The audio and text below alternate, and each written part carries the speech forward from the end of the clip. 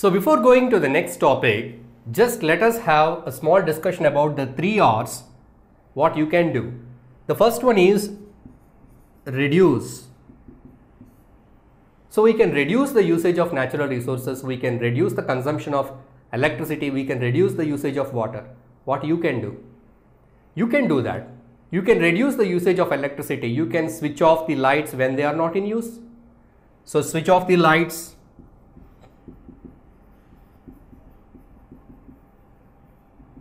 Again, in these lights you can do so many things. You can use CFL instead of bulbs.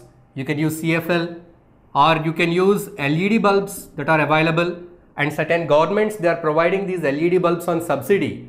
So by that the energy is, less amount of energy is consumed. So we can switch off to these LED bulbs, we can use the CFL bulbs, and when there is no use you can switch off the light, and you can arrange some kind of ventilation to your house. So by the daytime you need not use light. You can allow the fresh sunlight to come into your house, and by proper ventilation you can save power. Using ventilation. So by these methods we can reduce the consumption of electricity. And in the same way, water is the another important natural resource which we can use properly, judiciously. So you know all these in your lower classes you studied. Do not run the tap in the sink while you brush. So you are brushing, don't leave the tap open. Just you can take the water in a mug, and after finishing your brushing you can use the water of mug. If you are simply leaving the tap for the whole process of brushing, you may be wasting 1 bucket of water. See how many liters of water you are wasting. In the same way, even bathing. So if you take a shower, if you use a bathtub, you're wasting a lot of water. And we can, less water we can use when it is not needed, and we can check the leaks of taps. So if there is any leakage in the tap, you should immediately call your plumber, get it corrected. Otherwise, drop by drop, a lot of water is wasted. At least a bucket a day. So count how many buckets of water is wasted in 1 month or 1 year. So it will be a very large amount. So with these little or simple steps, you can take part in the maintenance or in the conservation or in the protection of natural resources. So this is the first one, reduce. Let us talk about reuse. Certain resources can be reused. We can reuse that. So what you can reuse? We can use various kinds of containers, glass containers or plastic containers or bags. Simply many of the food items or different items what we purchase in the shopping malls, they are packed in different containers. Once we take out the content, we need not throw the packing in the dustbin, because certain package material can be reused. For example, metal cans. For example, jam bottle, glass bottle. So the glass bottle, after you finish up the jam or honey, you can use the bottle to store some spices in your kitchen. So in this way, you are reducing the waste. You are cutting off the waste. So this is the reuse. We can add some creativity to the reuse. The old items can be well decorated. You can use them for decorating your house, or you can use them for different purposes. You see the broken buckets. The broken buckets can be used as a flower pot. You can grow a tree, or you can grow a small plant in that. Broken buckets or damaged or old buckets. Or tires.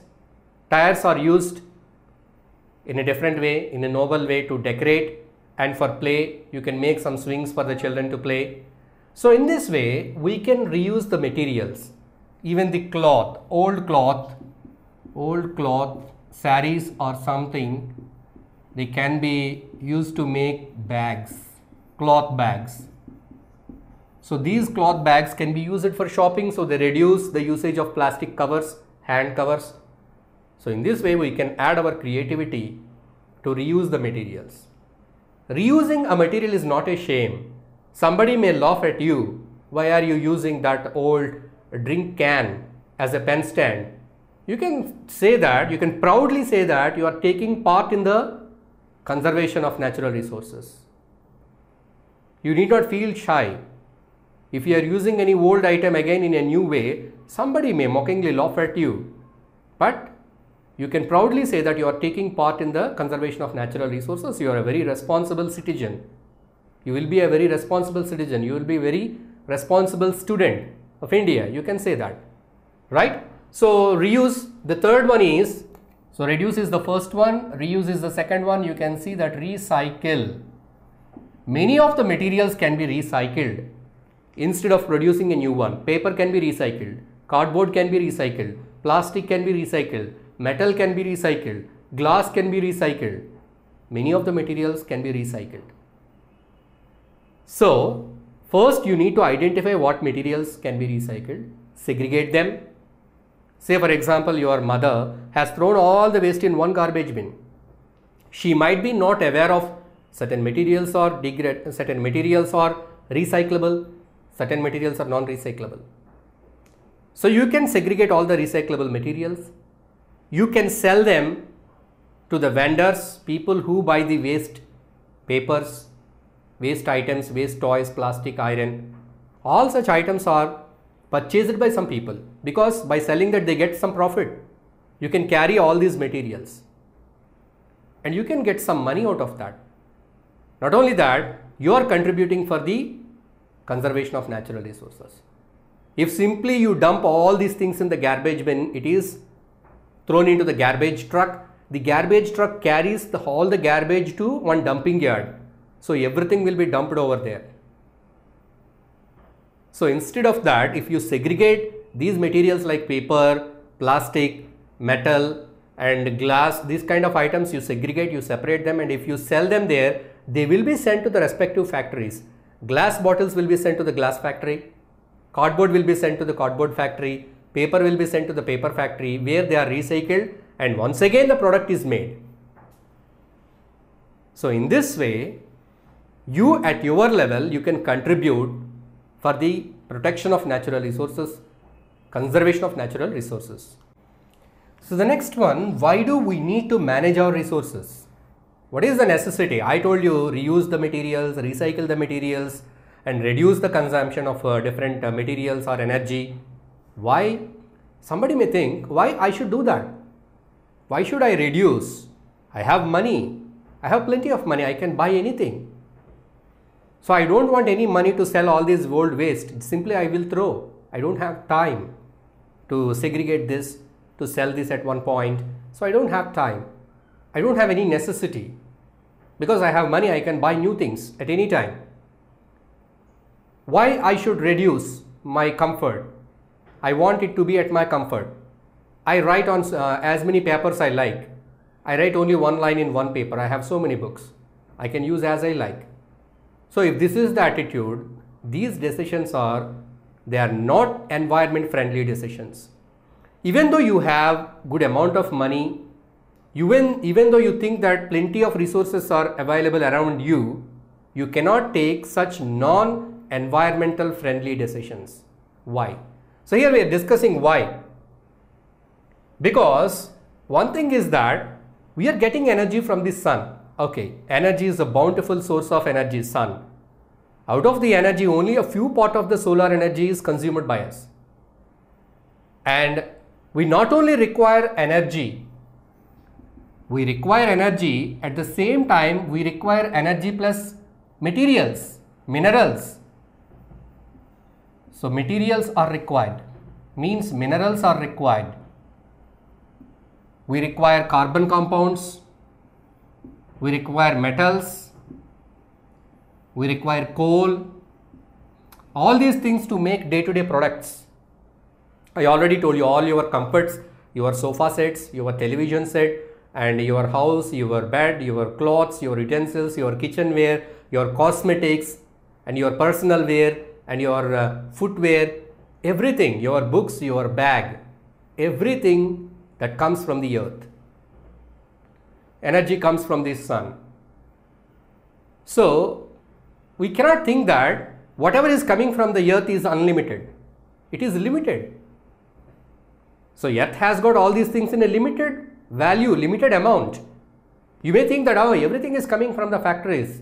Every day thousands and thousands of goods are produced. So you cannot think that they will produce it like that for a very long time. At some point they will stop. So they are mining for some iron, some metal, some gold, some copper. It will stop at some point. They are mining for petrol, diesel, that is a petroleum.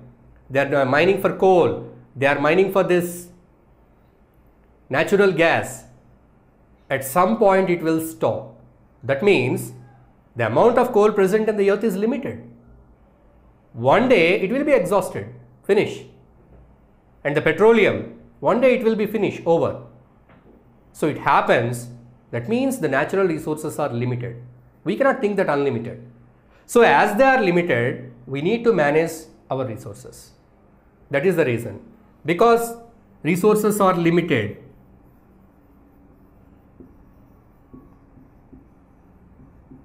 certain resources, they are unlimited, but even then it takes very long time for the formation. Again and again they form, but it takes very long time, millions of years. So if you use all in one day, you have to wait for million years again to form.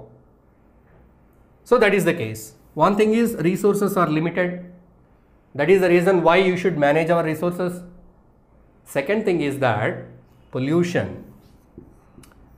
If you are using these natural resources at a very high rate in very less time, they cause pollution. Air is polluted, water is polluted. Deforestation leads to less rainfall. It leads to increase in the global temperature, that is the greenhouse effect. In this way, so many problems are caused because of the overusage of the natural resources. So one thing is the resources are limited. The other one is pollution is caused.